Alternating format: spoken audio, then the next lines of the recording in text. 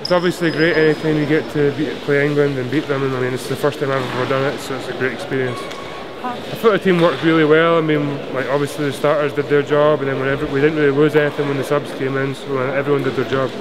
Highlight, I mean, just winning's a highlight. I mean, I don't know, hitting that half court, the buzzer beater at the half was pretty nice, but I mean, honestly, just winning's a highlight. I mean, I think they were surprised. I don't think they're really that ready to go. I mean, we got a lot of fast break points early, so I think that kind of shocked them a little bit.